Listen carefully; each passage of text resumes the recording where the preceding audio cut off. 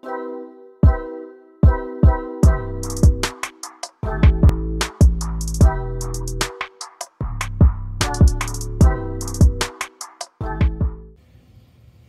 everyone, so I wanted to do an update. It's been probably 3 to 4 weeks since I fertilized, and now they're starting to put on some decent growth, so I'm going to fertilize again. As you can see over here, I got a bunch of weeds in this bed. The other beds don't look too bad. So normally what you do with the fertilizer that I have, I'll show you what I'm going to use. This is a tomato and vegetable garden plant food. It's actually a 10 or 12 10 5, so that should help put on some growth. So normally what you do is you sprinkle that on there and then you scratch it into the soil. So since I have to weed a little bit, what I'm going to do is end up scratching the soil first, then I'm going to put that in. So I'll give you a quick show you what I'm going to do.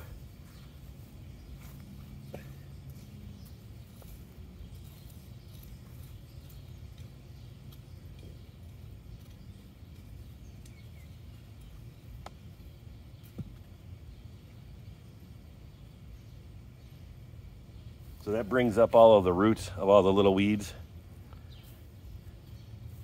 It just loosens them up nice, so you can pull them out real easy.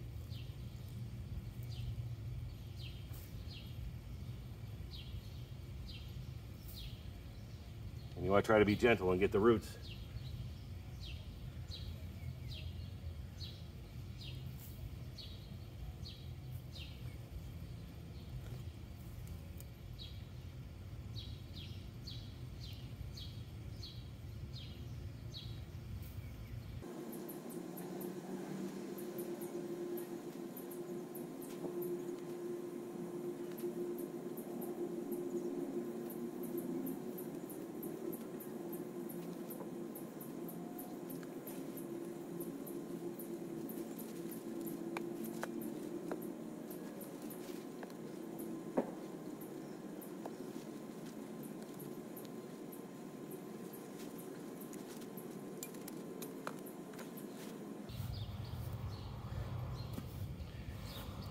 All right, we'll give you a quick look.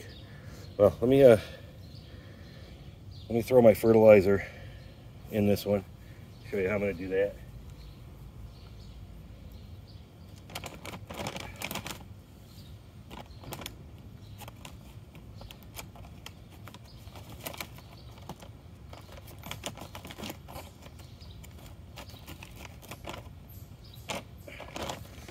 So you got to weigh this stuff out really carefully when you put it in there.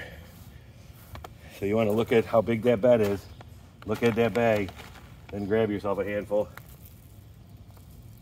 Shake it around.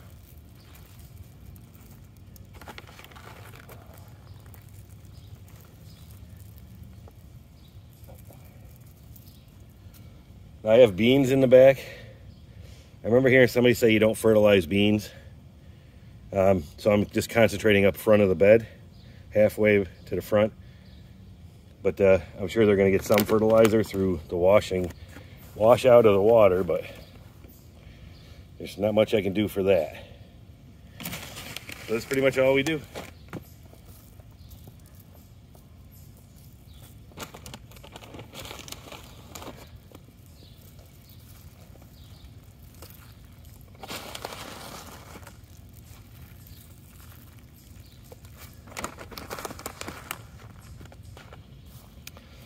Okay, so here we go. I'll just show you what's going on.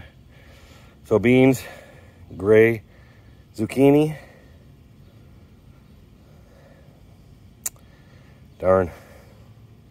I think those are the lemon cucumbers, eggplant. I'm calling it the Dan Permaculture squash. He just told me what it is, and I don't know why I keep blanking out on that. But they're growing very good.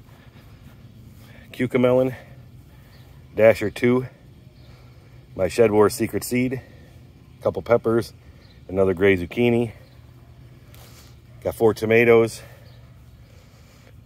and then I have my pickling cucumbers, which are starting to grow. That one, everything got bitten off but one little tiny leaf, so it is still growing, so that's good. I'm gonna nickname that Broke Owl, because I said I should get one that Broke Farmer has. So I don't have one with the little head that moves, but I dug that out of the shed because I was pretty sure we had one. I put them in here, and I haven't seen anything come in ever since I put it in there. So hopefully that's going to do the job. I'm also going to go ahead and fertilize all of my buckets. I can't tell you. Well, yeah, I could tell you. Ancient sword pepper, lipstick pepper. This is the shishito pepper. It's this thing, I'm telling you, it's putting on tons of peppers. I got some weeds in my buckets here too. I've been pulling those out. Let's see. Corbassi sweet. This is one of my tomatoes that has the leaf curl. This one is not recovering. This one is doing pretty bad. I'm sure that's going to affect production. This one is probably going to come out. I'm actually going to move him away. This was another one that had the leaf curl, but as you can see, most of the new growth, it has a little tiny bit of leaf curl, but not too bad. So I'm thinking this guy's going to be okay. Got my potatoes. That one had leaf curl as well. I didn't do anything to fix it, other than make sure I watch the watering, but that's it. Let's see over here. Dill. I planted a dill. That's a cauliflower. I have no idea if that's going to do anything. I have my, I think I said purple bumblebee in the last video. These are pink bumblebee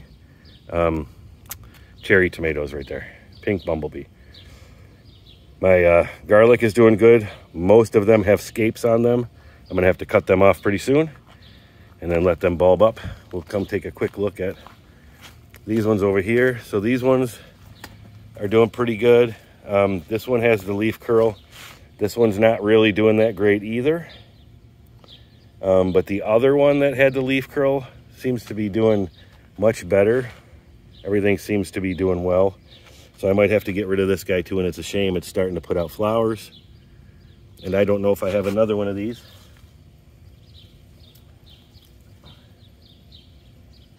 This is my purple Russian. And I really need some purple Russian tomatoes. So I'm hoping I have to look around, see if I have another purple Russian somewhere that I could pull off a sucker. But overall, these are doing good. I have to keep stemming them, or not stemming them. They need to be pruned. I mean, you can see how big these suckers are on this one. They're still small on this one, not too bad, but I have to prune them up off the bottom, and then I keep clipping them to the string so they'll grow. Peppers down here, you can see there's a lot of weeds in this bed, which I got to do.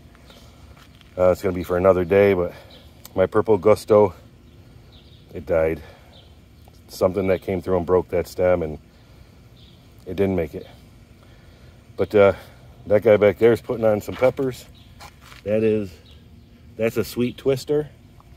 It's pretty tiny, but I'm going to fertilize this bed and the tomato bed as well today, so I can get it all done. And then I'm going to weed this bed and the other bed. I actually have the automatic waterer for my soaker hoses.